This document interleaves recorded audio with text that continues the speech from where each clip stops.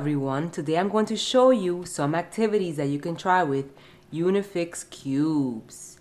As you can see, these are the Unifix cubes, and these cubes bring 100 cubes, brings 10 different colors, and each color has 10 cubes.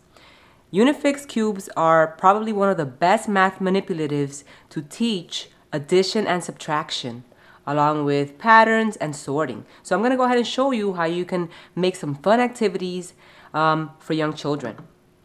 So one of the first things that you can do with Unifix blocks is you can teach number quantity. So you want to lay out some number cards, and you can get these on my blog for free.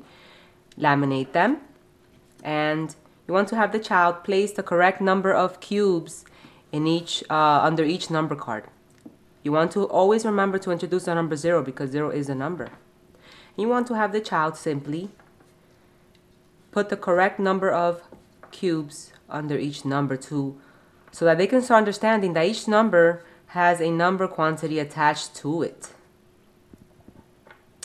And you can go on, go on to the number 10 once they get better at that. Another thing that you can do is with these Unifix cubes, you can do sorting, and you can start off with simple sorting 2 categories and just sorting black, yellow, black, yellow. Then you can go on to sorting multiple colors. You can also teach patterns. You can set up a pattern and then have the child complete the pattern with the cubes.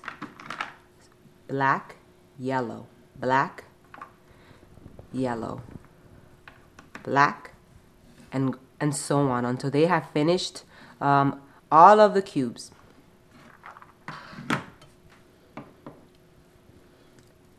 One fun game that you can play is you can get these grids at my blog for free. I'll put a link on the description box, and you can have them play a number quantity game. You can use these dice. I made this one out of a tissue box and some paper, and this one I got at the dollar store.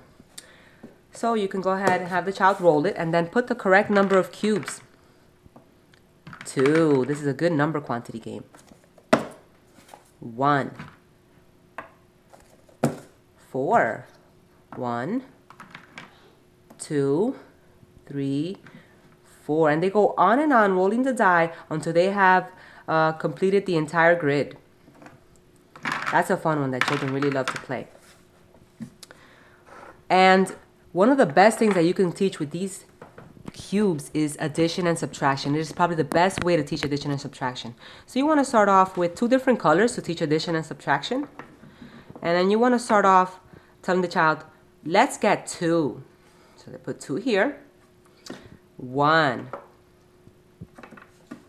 So 2 plus 1 is what? Let's put it together.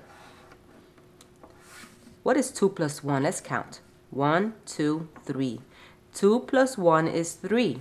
And you go on doing different problems like this so that the child understands addition. 2 plus 2. What is 2 plus 2? Let's find out. Let's put it together. Let's put it all together. 2 plus 2.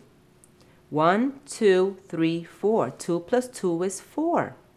And you go on, giving them different problems so that they can understand the concept of addition. And you can do the same thing with subtraction, which is what's so wonderful about these Unifix cubes. You can have the child use one color and take away a quantity that you tell them to. So here we have 5 cubes. Here we have 5 cubes. So let's take away 2. 1, 2.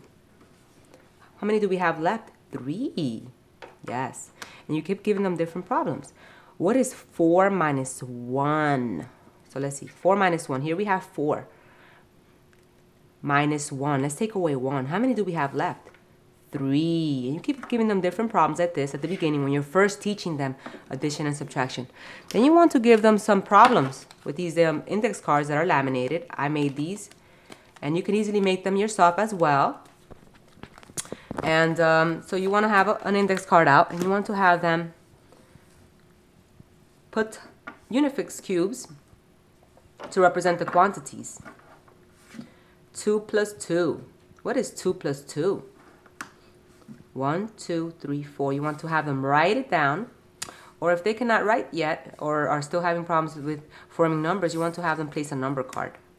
But I really do encourage that you have them write the number here. If not, you want to hold on until they are able to write.